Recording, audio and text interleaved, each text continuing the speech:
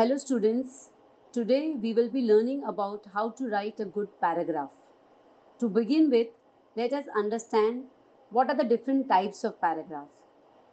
For example, we have got narrative paragraphs which tells us a short story, a persuasive paragraph which tries to convince the readers. For example, should there be exams?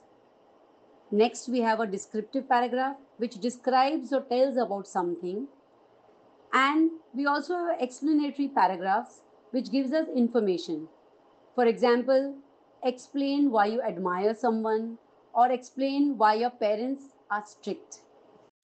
Today, we are going to learn how to write descriptive paragraph.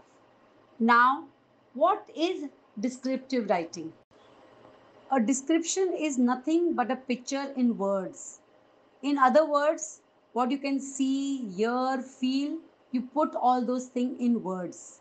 It focuses on events, places, people, thing, or experience. Remember, students, whenever you're describing something, you are using your senses.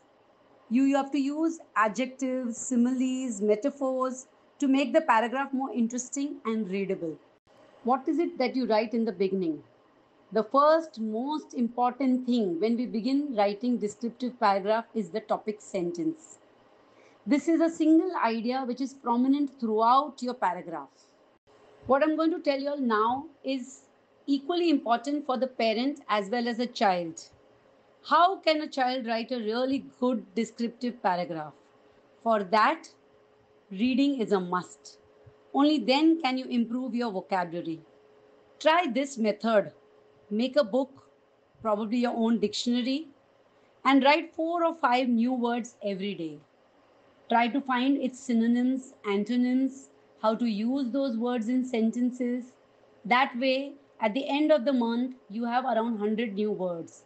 Try to revise and use these words in your daily life. These are some of the words that can be related to our different senses. Taste. We have sweet taste, sour, bitter, salty. Feels. It feels prickly, smooth, rough. Looks. Dark, shiny, long, fat, thin. Smells. Fresh, delicious, bitter. The sounds that we can hear: loud, noisy, quiet, silent. You could use any of these words in your paragraph. Here I have given you some more sensory words that you can use in your day to day conversation. Oh, this is so delicious. The soup is tangy. I can smell the burnt bread, and so on. Whenever you all sit down to write a paragraph, try to think of words that can fall in these categories. Here, I have given you a sample paragraph for you to understand how we should write a paragraph. To begin with, there is a topic sentence which controls the whole paragraph. Then the body is given, and in the end, there is a concluding sentence which leaves the impression of the topic in the mind of the reader. I have incorporated some more sample paragraphs for you all. The previous was my home. This is at a beach and what you see around it. The smell, noise, the feel, the experience of being at a beach. This paragraph is talking about a person. It's about myself. First person description. He talks about how he looks, how he likes certain things, how he teaches, his experience, what he likes to listen to. Everything is mentioned in that one short paragraph. Now, this is the topic which I want you all to write in your notebook: a morning walk, which shows the place you visit daily, the sounds you hear, what you see, and the overall experience of the place. If you will notice, I have underlined certain words which are there for the different senses that we are going to be using in a paragraph. This is a homework for all of y'all. I have mentioned some topics for y'all to attempt on your own. Let us take them one by one. A train ride. You could describe the people who are around you, the sounds and the noises that you can hear on the platform or in the train, the smell of the tea and coffee when the vendor is moving around, and the overall experience of traveling in a train. A hobby. Mention your hobby. Let's assume that it is reading.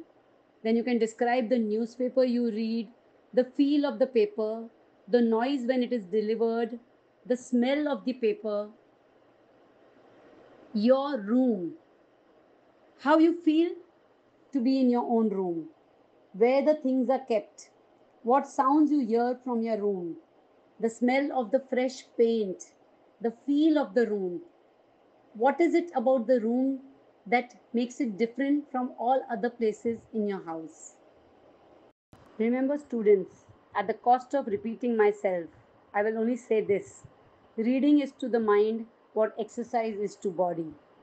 And for the parents, one of the greatest gifts any adult can give to their child and to the society is to read to them.